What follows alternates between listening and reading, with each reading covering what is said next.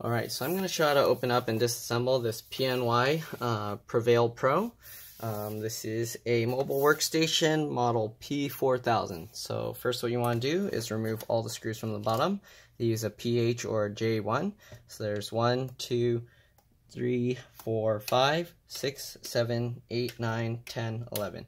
Alright, these two screws hold in the keyboard, and there's some more screws underneath the keyboard. Looks like this is kind of like a eject spot as well, so you probably use like a small tool to push through the screw hole, and that'll push up on the keyboard. But you don't really need to do that if you have a thin pry tool. So what you do is you take the thin pry tool, and between the keyboard and the speaker grill, you just insert it there. If you slide the tool along, you'll feel like where there's a bump, and that's like the clip holding it in place, and that's where you'll have to pry it. Okay, so once you pry it up, just try and hold it up with your other hand, okay, and then just go along, find the other clips, and then do the same thing, okay, just that. We feel the clip, just pry it up. Alright, other clip, and then just pop it up, okay. Alright, so just go along, do the other side as well. Alright, just like that. Make sure to get the tool between, okay, and then once you get the whole back pried up, you can flex the keyboard. I like to use my hands and kind of twist it a little bit, so that way the side clips here will get pulled away. Once you do that, I don't know if you probably won't be able to see this, but there's clips under here, so just flip the little latch up, and then you can push that cable aside. There's another one for the backlight cable, same thing, flip it up, and then you can pull it out. Okay, just like that. Alright, so after you remove the keyboard, you'll see there's some more screws. So there's one here, 2, 3, 4, and then one right here. So remove those 5 screws. And then what I like to do, just in case these parts under here, the cables are being held by something underneath, I'll unlatch these. Okay, so there's 4 of these cables here. Alright, so I'll just unlatch those.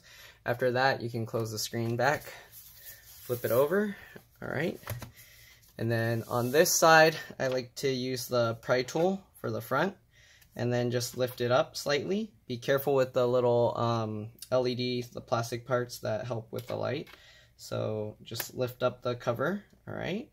And then once you get that up, you can go around with your fingernails, and you can lift the rest of the cover, okay? You can undo the other clips, just like this. Right. Alright, once you do those clips, then you can actually lift the cover up just like this, and the whole thing will come out. Alright.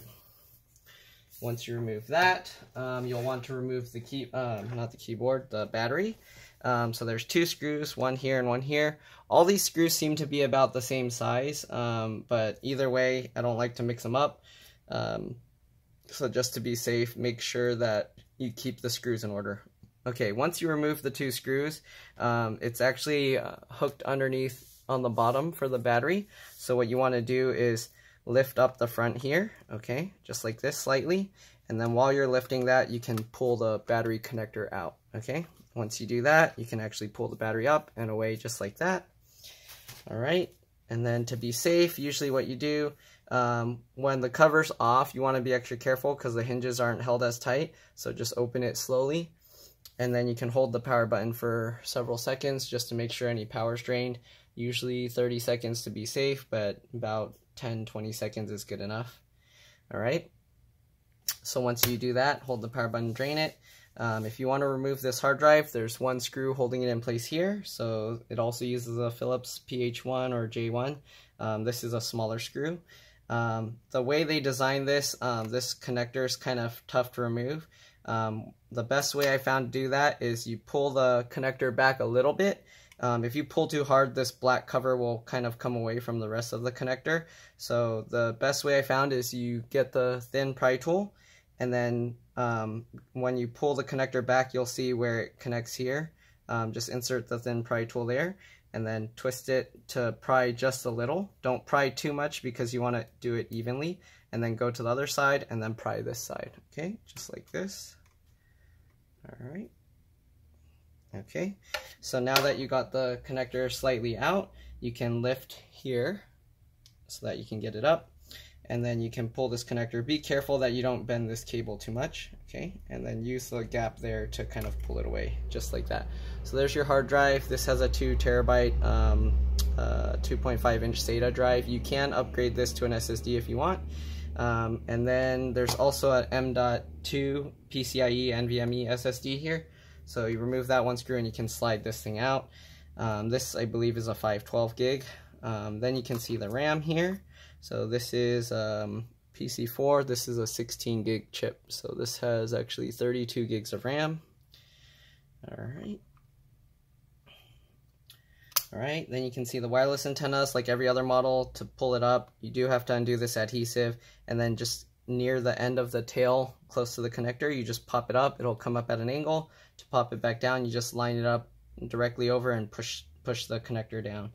Okay, so I'm not going to take all of this out because the main thing I need to do is just migrate everything from another computer onto this SSD, but just wanted to show what's inside this computer.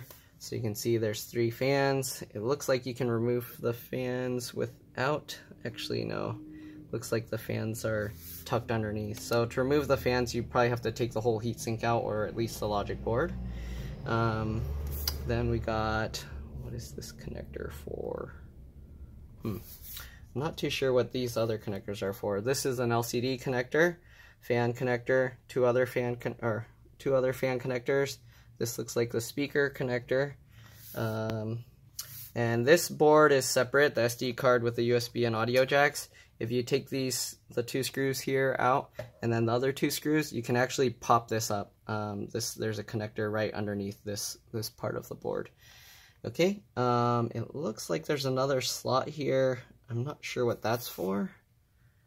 Oh, a 3G LTE card. So that's for like mobile broadband. Okay, and it looks like the GPU is here, and then this is the CPU heatsink. So if you need to, for some reason, take it out and redo the paste. This USB board is a separate board as well. You can see the connector here. So the 2 connectors I think I disconnected underneath, it's for the LED and then there's another one that is probably for this board here. Okay, let's see, is there anything else?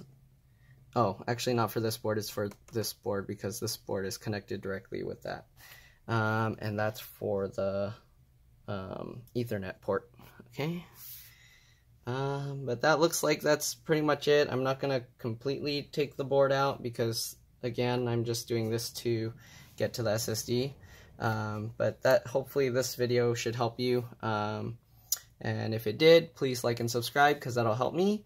And thank you for watching. Alright, oh, one other thing, there's the CMOS battery, or I guess several other things. Then it looks like the trackpad buttons are separate, and they got like all of these separate cables. I don't know why they separated everything, but I guess if one part breaks, it's easier. You can replace each one individually.